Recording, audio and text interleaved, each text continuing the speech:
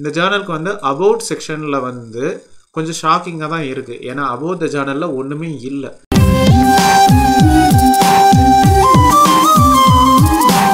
Hello Crasto அனanth channel members, viewers and subscribers அனைவருக்கும் வணக்கம். மறுபடியும் உங்கள் எல்லாருமே சந்திச்சதில் எனக்கு ரொம்பவே சந்தோஷம். இன்றைக்கி நம்ம ஜெனுவினாக ரிவ்யூ பண்ணக்கூடிய இந்த ஜேர்னலோடைய நேம் வந்து Tuijin Jishu. இதை வந்து இங்கிலீஷில் வந்து ஜேர்னல் ஆஃப் ப்ரொபல்ஷன் டெக்னாலஜி அப்படின்னு சொல்லி டிரான்ஸ்லேட் பண்ணலாம். ஸோ இந்த ஜேர்னல் வந்து உண்மையிலே ஸ்கோபஸ் இண்டெக்ஸிங் டேட்டா பேஸில் வந்து இருக்குதா அப்படிங்கிற வந்து பார்க்கலாம். இல்லை ஸ்கோபஸ் வந்து ஒரு தவறான ஒரு வெப்சைட்டை வந்து பாயிண்ட் பண்ணுதா அப்படிங்கிறதையும் நம்ம ஜெனுவினாக ரிவ்யூ பண்ணலாம். இந்த ஜேர்னலில் நம்ம பேப்பர் சப்மிட் பண்ணுறதுக்கு சப்மிஷன் சார்ஜஸ், ப்ராசஸிங் இல்லை பப்ளிகேஷன் சார்ஜஸ் எவ்வளவு, இவங்க பப்ளிகேஷன் டைம் எவ்வளவு எடுத்துக்கிறாங்க அப்படிங்கிறதையும் பார்க்கலாம். இந்த ஜேர்னல் எவ்வளோ நாளைக்கு இல்லை எவ்வளோ மாதத்துக்கு இல்லை எவ்வளோ வருஷத்துக்கு வந்து ஸ்கோபஸ் இண்டெக்ஸிங் டேட்டா பேஸில் இருக்கும் அப்படிங்கிறதையும் பார்க்கலாம். டைம் வேஸ்ட் பண்ண வேண்டாம் நினைக்கிறேன். இந்த Tuijin Jishu ஜேர்னலோடைய ஜெனுவின் ரிவ்யூ பக்கம் போகலாம். ஸோ இந்த ஜேர்னல் பற்றி தான் நம்ம டிஸ்கஸ் பண்ணிட்டு இருக்கோம். இந்த ஜேர்னலோடைய நேம் வந்து Tuijin Jishu or maybe Journal of propulsion technology. இதை வந்து நம்ம வந்து கூகுளில் சர்ச் பண்ணும்போது நமக்கு ஃபர்ஸ்ட் சர்ச் ரிசல்ட் வந்து propulsiontechjournal.com அப்படின்னு சொல்லி வருது. இது போக உங்களுக்கு வந்து ஸ்கோபஸ் டேட்டா பேஸு, சை இமேக ஜேர்னல் ரேங்க்கு, வேறு அதர் இண்டெக்ஸிங் டேட்டா பேஸும் வந்து டிஸ்கஸ் பண்ணியிருக்காங்க. ஸோ நம்ம வெரிஃபை பண்ணும்போது இந்த ஜேர்னலுக்கு இந்த ஒரு வெப்சைட் தான் கூகுளில் வந்து உங்களுக்கு வந்து காமிக்குது, வேறு எந்த வெப்சைட்டும் காமிக்கலை. ஸோ இதுதான் வந்து ஜெனுவினான வெப்சைட் அப்படின்னு சொல்லி நம்ம நம்பிக்கிட்டு இருக்கோம். ஸோ ஃபஸ்ட்டு சர்ச் ரிசல்ட் அப்படிங்கிற வந்து பார்க்கலாம். ஸோ இதோடைய ஹோம் பேஜ் வந்து propulsiontechjournal.com. ஸோ இவங்க என்ன மென்ஷன் பண்ணியிருக்காங்கன்னா Tuijin Jishu அப்படிங்கிற வந்து இங்கிலீஷ் லாங்குவேஜில் வந்து ப்ரொபல்ஷன் டெக்னாலஜி அப்படின்னு சொல்லி வருது. இந்த ஜேர்னல் வந்து ஒரு double blind peer review Journal. So topics அப்படின்னு பார்க்கும்போது rocket propulsion, aerospace propulsion, space exploration, green propulsion, advance materials, CFT, propulsion control systems, இப்படி ஏரோஸ்பேஸ் இன்ஜினியரிங் ரிலேட்டடான டாபிக்ஸ் எல்லாம் கொடுத்துருக்காங்க. பட் இந்த மாதிரி டாபிக்ஸ் எல்லாம் கொடுத்துருக்காங்க. பட் நம்மளுடைய கரண்ட் இஷ்யூ அப்படின்னு சொல்லி பார்க்கும்போது, அதாவது வால்யூம் 44 இஷ்யூ நம்பர் 4 2023 அப்படின்னு கீழே பார்க்கும்போது சில எடுகேஷன் ரிலேட்டட் பேப்பர்ஸ் எல்லாம் பார்க்க முடியுது. இப்போ பாருங்களேன், சில பேப்பர்ஸ் எல்லாம் பார்த்தீங்கன்னா இப்போ இதில் வந்து அரௌண்ட் ஒரு 11-12 பேஜஸ் இருக்குது. கீழே சில ஆர்டிகல்ஸ் எல்லாம் பார்த்தீங்கன்னா தாறுமாற உங்களுக்கு வந்து பேஜஸ் வந்து இருக்குது. இப்போ இதெல்லாம் பார்த்தீங்கன்னா அரௌண்ட் ஒரு 25 பேஜஸ் அப்படின்னு சொல்லி இருக்குது. அப்போ உண்மையிலே அந்த பேஜ் லிமிட் ஃபாலோ பண்ணுறாங்களா இல்லையா அப்படிங்கிறது வந்து தெரியல. அதே மாதிரி ஆர்டிகல்ஸும் வந்து சில பேப்பர்ஸ் வந்து எடுகேஷன் ரிலேட்டடாக, ஸ்பிரிச்சுவாலிட்டி ரிலேட்டடாக சில ஆர்டிகல்ஸ் எல்லாம் இருக்குது. இன்டர்நேஷ்னலிசம் மெயின்டைன் பண்ணுறாங்க, ஓகே தான். பட் இந்த பர்டிகுலர் வால்யூம் 44 இஷ்யூ நம்பர் 4 2023 அப்படின்னு சொல்லி பார்க்கும்போது நிறைய நிறைய ஆர்டிகல்ஸ் வந்து இருக்குது. இந்த எல்லா ஆர்டிகல்ஸும் உங்களுக்கு கண்டிப்பாக வந்து ஸ்கோபஸ் இண்டெக்ஸிங் டேட்டா பேஸில் வந்து வருமா அப்படிங்கிற வந்து தெரியலை.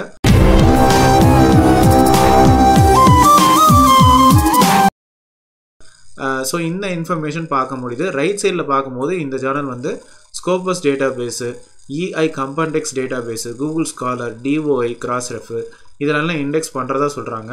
Q3 குவார்டைல் 3ல் வர்றதா மென்ஷன் பண்ணியிருக்காங்க. SJR வந்து 0.32 இருக்கிறதா சொல்கிறாங்க. இந்த ஜேர்னலுக்கு வந்து காப்பிரைட் ஃபார்ம், பேப்பர் டெம்ப்ளேட் இதெல்லாம் வந்து டவுன்லோட் பண்ணுற மாதிரி வச்சுருக்காங்க. இந்த ஜேர்னலுக்கு வந்து அபவுட் செக்ஷனில் வந்து கொஞ்சம் ஷாக்கிங்காக தான் இருக்குது. ஏன்னா அபவுட் த ஜேர்னலில் ஒன்றுமே இல்லை. ஒரு ஸ்கோபஸ் டேட்டா பேஸில் இப்படியெல்லாம் இருக்குமா அப்படிங்கிற வந்து தெரியலை. அதே மாதிரி இந்த ஆர்ச்சிவ் செக்ஷனில் பார்க்கும்போது ஒரு பர்டிகுலர் இயரில் வந்து ஒரு 4 இஷ்யூ பார்க்க முடியுது. ஸோ இது வந்து ஒரு குவார்ட்டர்லி ஜேர்னல் அப்படின்னு சொல்லி எடுத்துக்கலாம். இந்த எய்ம்ஸ் அண்ட் ஸ்கோப் பார்க்கும்போது இந்த டவுட் தான் வருது, உண்மையிலே வந்து இந்த ஸ்கோப் எல்லாம் ஃபாலோ பண்ணுறாங்களா அப்படிங்கிற மாதிரி தெரியல. ஏன்னா ஆர்டிகல்ஸ் வந்து டிஃப்ரெண்ட் ஃபீல்ட்ஸில் உங்களுக்கு வந்து இருக்குது. நான் ஆல்ரெடி சொன்ன மாதிரி இந்த ஜேர்னல் வந்து double blind peer review process follow பண்ணுறதா சொல்கிறாங்க. ஸோ வந்து அந்த ரிவ்யூவர்ஸ் வந்து இண்டிபெண்டன்ட் ரிவ்யூவர்ஸ், யாருக்குமே தெரியாது, அவங்க தான் வந்து டெசிஷன் மேக் பண்ணுறதா சொல்கிறாங்க. இந்த ஜேர்னல் வந்து லைசன்ஸ் வந்து வச்சுருக்காங்க, creative commons attribution licence CC BY. So இது ஆக்சுவலாக ஒரு ஃப்ரீ லைசன்ஸ் தான், யாருனாலும் இந்த லைசன்ஸ் வந்து வாங்கிக்கலாம். ஸோ இந்த பேர் ரிவ்யூ ப்ராசஸில் 4 டெசிஷன் டைப்ஸ் அப்படிங்கிற வந்து இருக்குது. ஒன்றில் அவங்க அக்செப்டன்ஸ் அப்படிங்கிற வந்து கொடுக்கலாம், இல்லை மைனர் ரிவிஷன் கொடுக்கலாம், மேஜர் ரிவிஷன் அப்படிங்கிறது கொடுக்கலாம், இல்லைனா ஸ்ட்ரைட்டாக ரிஜெக்ஷன் கொடுக்கலாம். ஸோ நீங்கள் பேப்பர் வந்து சப்மிட் பண்ணுறதுக்கு இந்த மேக் அ சப்மிஷன் அப்படிங்கிற வந்து கொடுக்கணும். ஸோ இதில் சில கைட்லைன்ஸ் வந்து கொடுத்துருக்காங்க, ரொம்ப பேசிக்கான கைட்லைன்ஸ் தான் கொடுத்துருக்காங்க. ஸோ இதுதான் வந்து ஆத்தர் கைட்லைன் செக்ஷன். ஸோ நம்ம வழக்கம் போல் இந்த abstract, introduction, literature survey, propose system, results and discussion, conclusion, references இதெல்லாம் வந்து ஜேர்னல் உடைய ஸ்கோப்புக்கு மேட்ச் பண்ணி நம்ம வந்து அனுப்பி விடணும். இந்த ஜேர்னலில் வந்து கான்டாக்ட் அப்படிங்கிற செக்ஷனில் வந்து பிரின்சிபல் கான்டாக்ட், சப்போர்ட் கான்டாக்ட் அப்படிங்கிற மென்ஷன் பண்ணிவிட்டு ஒரே இமெயில் ஐடி தான் வந்து கொடுத்துருக்காங்க. இதில் வந்து ஒரு அஃபிலியேஷனோ, ஒரு அட்ரஸோ, ஒரு பின்கோடோ, இல்லை ஒரு கூகுள் மேப் லொக்கேஷனோ, இல்லை சில பேர் வந்து ஃபோன் நம்பர் கூட மென்ஷன் பண்ணியிருப்பாங்க. இது எதுவுமே இல்லை. அதுக்கப்புறம் இன்னொன்று ஒன்று, இந்த ஜேர்னலுக்கு வந்து எடிட்டோரியல் போர்ட் செக்ஷன் அப்படிங்கிறது இல்லவே இல்லை. இப்போ எடிட்டர் இன் chief, managing editor, editorial board members, அவங்களுடைய ஆர்கிட் ப்ரொஃபைலு, அப்புறம் ரிசர்ச் கேட் ப்ரொஃபைலு, இல்லை இன்ஸ்டியூஷனல் இமெயில் ஐடி, இல்லை பப்லான்ஸ் ப்ரொஃபைல், இது எதுவுமே இல்லை. இப்படிப்பட்ட ஒரு ஸ்கோபஸ் ஜேர்னல் வந்து Q3 குவார்டைலில் இருக்குது அப்படிங்கிற வந்து கொஞ்சம் ஷாக்கிங்காக தான் இருக்குது. ஸோ இந்த வெப்சைட் பொறுத்த வரைக்கும் இன்ஃபர்மேஷன் இவ்வளோ தான் இருக்குது. சில இன்ஃபர்மேஷன் இல்லை, என்னன்னு எங்களுக்கு வந்து தெரியல. அதனால் நம்ம சை இமேகோ ஜேர்னல் ரேங்கில் வந்து நம்ம வந்து பார்க்கலாம். ஸோ இந்த டைட்டில் வச்சோ நீங்கள் வந்து சர்ச் பண்ணலாம், இல்லை அந்த ஜேர்னலுடைய ISSN வச்சோ நீங்கள் வந்து சர்ச் பண்ணலாம். ஸோ சர்ச் பண்ணும்போது நமக்கு இந்த சர்ச் ரிசல்ட் வந்திருக்கு, Tuijin Jishu Journal of propulsion technology. So country வந்து சைனா, அதே மாதிரி பப்ளிஷர் வந்து ஜேர்னல் ஆஃப் ப்ரொபல்ஷன் டெக்னாலஜி, அதே தான் போட்டிருக்காங்க, ஏன்னு தெரியல. சப்ஜெக்ட் ஏரியா வந்து ஏரோஸ்பேஸ் இன்ஜினியரிங்கில் வந்து வருது. ஹெச்இண்டெக்ஸ் வந்து 24 வந்திருக்கு. சில ஜேர்னல்ஸ் எல்லாம் குவாலிட்டி மெயின்டைன் பண்ணி குறைய ஹெச்இண்டெக்ஸ் வந்திருக்கு. இந்த ஜேர்னல் எப்படி ஹெச்இண்டெக்ஸ் வந்து 24 வாங்கிச்சு அப்படிங்கிற வந்து தெரியல. ஸோ கீழே வந்து கவரேஜ் வந்து 1991 இருந்து 2022 வரைக்கும் காமிக்குது. ஸோ பயப்பட வேண்டாம், ஏன்னா சை இமேகோ ஜேஆர் வந்து ஒரு வருஷம் முன்னால் வரைக்கும் தான் டிஸ்பிளே பண்ணுவாங்க. அதனால் 2024 வந்து கண்டிப்பாக 2023 அப்படிங்கிற வந்து அப்டேட் ஆகிறதுக்கு சான்ஸ் நிறைய இருக்குது. ஸ்கோப் வந்து இன்ஃபர்மேஷன் நாட் லோக்கலைஸ்ட், அதாவது சை இமேகோ ஜேர்னல் ரேங்கால் இந்த பர்டிகுலர் வெப்சைட்டில் உள்ள கண்டென்ட்டை வந்து வெரிஃபை பண்ண முடியலை. ஸோ கீழே வந்து பார்க்கும்போது குவார்டைல்ஸில் வந்து ஏரோஸ்பேஸ் இன்ஜினியரிங்கில் இப்போ Q3 குவார்டைலில் இருக்கிறதா மென்ஷன் பண்ணியிருக்காங்க. இந்த ஜேர்னலுடைய 2 year 4 year and 5 year statistics வந்து பார்க்க முடியுது. கீழே வந்து கமெண்ட் செக்ஷனில் வந்து எல்லாரும் கேட்டது வந்து ஒன்றே ஒன்று தான், இந்த ஜேர்னலோடைய வெப்சைட் வந்து இதுதானா? ஏன்னா நிறைய வெரைட்டி ஆஃப் ஃபீல்ட்ஸில் உள்ள ஆர்டிகல்ஸ் வந்து பார்க்க முடியுது. இது வந்து க்ளோன் வெப்சைட்டா, ஃபேக் வெப்சைட்டா அப்படின்னு எல்லாம் கேட்டிருக்காங்க.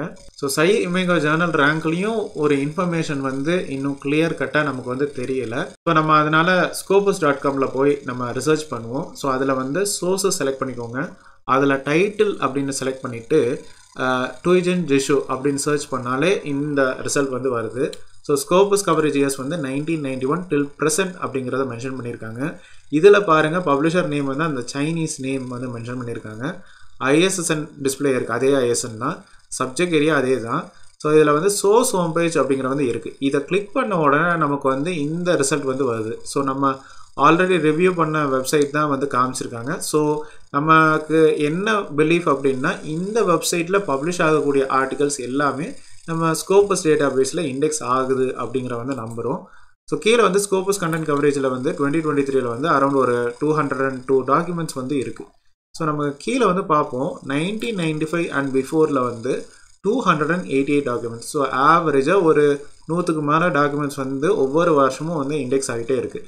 இப்போ ரீசெண்ட் இயர்ஸில் பார்க்கும்போது 200 300 வரைக்கும் தொட்டுட்டு, அதுக்கு பிறகு 500 வரைக்கும் தொட்டுட்டு, அதுக்கப்புறம் இப்போ 200 பக்கத்தில் வந்திருக்காங்க. இப்போ வந்து நவம்பர் 2023 வந்து ஓடிட்டுருக்கு. ஸோ அப்ராக்சிமேட்லி ஒரு 300 to 350 டாக்குமெண்ட்ஸ் வந்து எதிர்பார்க்கலாம்.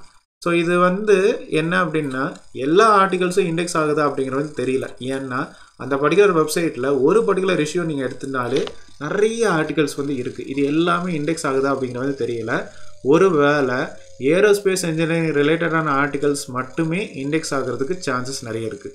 ஸ்கோபஸ் டேட்டா பேஸில் இன்ஃபர்மேஷன் பார்த்துட்டோம், ஓகே தான். பட் இருந்தாலும் நம்ம வந்து மாஸ்டர் ஜேர்னலிஸ்ட், அதாவது வெப் ஆஃப் சயின்ஸ் டேட்டா பேஸில் பார்க்கலாம். ஸோ மாஸ்டர் ஜேர்னலிஸ்ட்.clarivate.comல வந்து பார்க்கும்போது இந்த ஜேர்னலை வந்து சர்ச் பண்ணுறோம். ஸோ சர்ச் பண்ணும்போது நமக்கு ரெலவெண்ட்டான சர்ச் ரிசல்ட் வரல. ஸோ இந்த ஜேர்னல் வந்து வெப் ஆஃப் சயின்ஸ் டேட்டா பேஸில் இல்லை. ABDC, அதாவது ஆஸ்திரேலியன் பிஸ்னஸ் டீன்ஸ் கவுன்சில் ஜேர்னலிஸ்ட்டில் வந்து பார்ப்போம். ஸோ அதில் வந்து Tuijin Jishu அப்படின்னு வந்து சர்ச் பண்ணிவிட்டு என்டர் அப்படிங்கிற வந்து ப்ரெஸ் பண்ணுறோம். ஸோ ப்ரெஸ் பண்ணும்போது நமக்கு வந்து there are no journals that match these parameters. அப்போ வந்து இந்த ஜேர்னல் வந்து ABDC ஜேர்னலிஸ்ட்டில் இல்லை.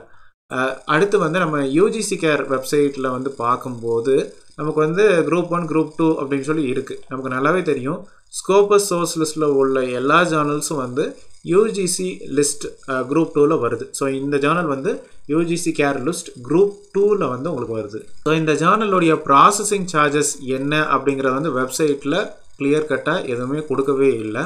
அதனால நம்ம வந்து கூகுளில் வந்து ப்ராசஸிங் சார்ஜஸ் இல்லை பப்ளிகேஷன் சார்ஜஸ் அப்படின்னு வந்து சர்ச் பண்ணால் நமக்கு சில இன்ஃபர்மேஷன் வந்திருக்கு. அதாவது இந்த ஜேர்னல் வந்து ப்ரைஸ் வந்து 2395 யூரோ.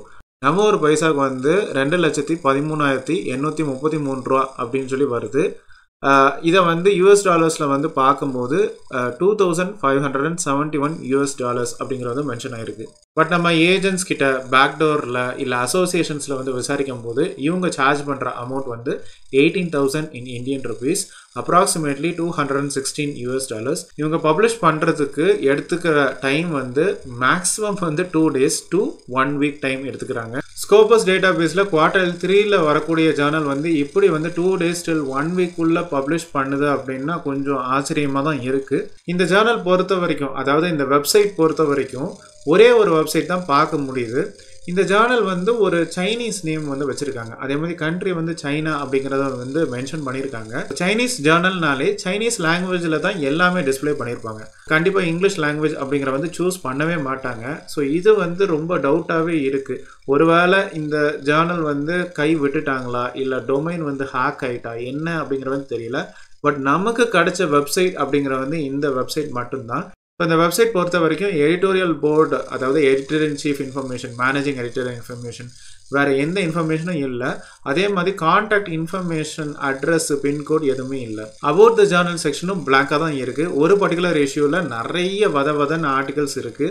இந்த ஆர்டிகல்ஸ் எல்லாமே உங்களுக்கு வந்து ஸ்கோபஸ் இண்டெக்ஸிங் டேட்டா பேஸில் வரவே இல்லை. மேபி ஏரோஸ்பேஸ் இன்ஜினியரிங் ரிலேட்டடான ஆர்டிகல்ஸ் ஒரு வேளை வந்து ஸ்கோபஸ் இண்டெக்ஸிங் டேட்டா பேஸில் உள்ள ஏறுமா இருக்கும். அதே மாதிரி ஒரு பர்டிகுலர் இயர் அப்படின்னு சொல்லி எடுக்கும்போது நிறைய ஆர்டிகல்ஸ் வந்து இருக்குது. ஸோ இது வந்து similar to European chemical bulletin Journal மாதிரி தான் இருக்குது. எவ்வளோ தூரம் ஸ்கோபஸ் இண்டெக்ஸிங் டேட்டா பேஸில் வந்து தொடரும் அப்படிங்கிற வந்து தெரியல. பட் இந்த ஜேர்னல் வந்து master journalist web of science indexing data பேஸ்லையும் check பண்ணிட்டோம், இல்லவே இல்லை. ஏபிடிசி ஜேர்னலிஸ்ட்லையும் இல்லை. பட் ஸ்கோபஸ் இண்டெக்ஸிங் டேட்டா பேஸில் இருக்கிறதுனால யூஜிசி கேர் குரூப் 2ல வருது. இதில் உங்களுடைய சந்தேகங்கள், கிளாரிஃபிகேஷன், கொஸ்டின்ஸ் எதுவாக இருந்தாலும் கமெண்ட் செக்ஷனில் ஷேர் பண்ணுங்கள். இந்த யூஸ்ஃபுல்லான ரிவ்யூ கண்டிப்பாக உங்களுக்கு பயனுள்ளதாக தான் இருந்திருக்கும் நம்புகிறேன். இதில் உங்களுடைய சந்தேகங்கள், கிளாரிஃபிகேஷன்ஸ், கொஸ்டின்ஸ், குவரிஸ் எதுவாக இருந்தாலும் கமெண்ட் செக்ஷனில் ஷேர் பண்ணுங்கள். மறுபடியும் இன்னொரு ஒரு இன்ட்ரெஸ்டிங்கான, ஜெனுவினான ஒரு ரிவ்யூவில் உங்கள் எல்லாருமே சந்திக்கிறேன். அது வரைக்கும் கொலாபரேஷன் தானே எல்லாமே.